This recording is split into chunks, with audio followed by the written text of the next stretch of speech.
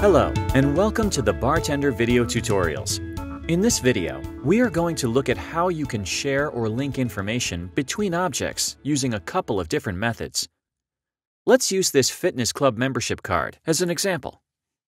Let's say we just instituted a new barcode reading system, and we want to add a barcode to our membership cards.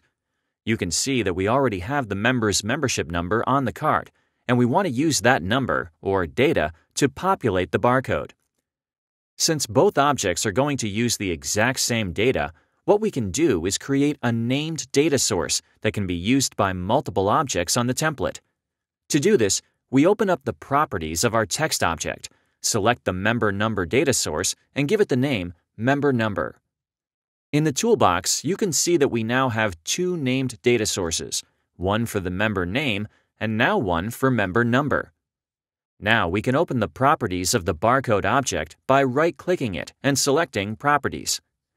Since we want to link the member number data source to the barcode object now, let's select the data source for this object that has the blue embedded data source icon next to it. We can see that the embedded data for this barcode object is 1, 2, 3, 4, 5, 6, 7, 8. This is the default embedded data source for barcode objects. And now we need to change the data source to the member number named data source. To do this, click the Change Data Source Type icon, and in the Type drop-down menu, we can see the option to link to an existing named data source. We select that option and click Next. Now we need to tell BarTender which named data source we want to link to. When we open up the Data Source drop-down menu, we see the two named data sources to choose from, member name and member number. Once we select member number and click Finish, you can see that the number on the barcode has changed to match the member number in our text object. It is important to keep in mind that these two objects are using the same data source. If you make any changes to this data source in either object, the change will be reflected in both objects. This can be useful if you use the same data in multiple places on your document.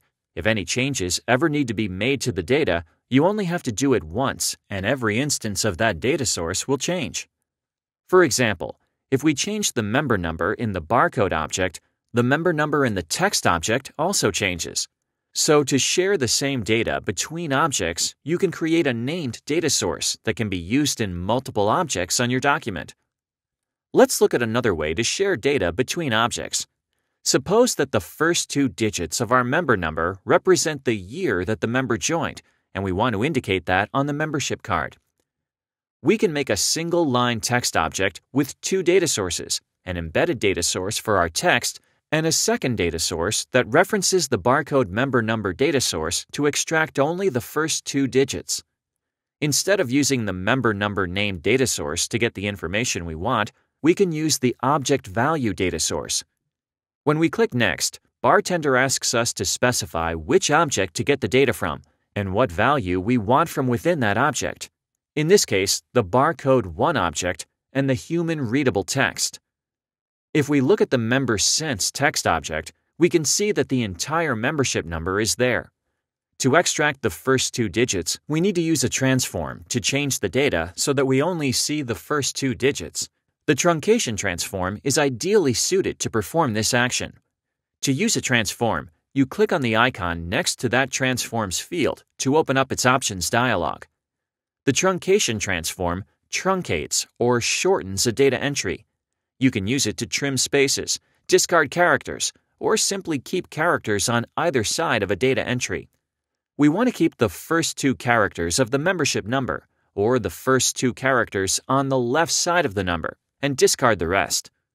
When we click OK, the transform action is listed in the truncation transform field. And when we look at our document, the member sense text object now displays the year from the first two digits of the barcode number, without altering the barcode or the membership number in any way. Let's look a little bit closer at what is actually happening when we use this object method to share data between objects. The first thing to point out is that in the object value data source, there is no place to enter text or a value of any kind. It only gives you the option to choose from the various objects on your template. It is important to understand that it is referencing the object as the data source and not the actual data source of the object. Any changes made to the original data source will be reflected in the object value data source. However, making changes to the object value data source will not alter the original data source. In fact, the only way to make any changes to the object value data source is by using a transform or changing the data type, and that will not affect the original data source in any way. To quickly recap, in this video, we looked at two ways to share or link information between objects on your BarTender document. The named data sources method allows you to directly share the same data source between objects. The object value method allows you to link to another object on your template and reference it as a data source. If you still have questions about this process, consult the BarTender Help System or check out our other videos. Thank you for watching.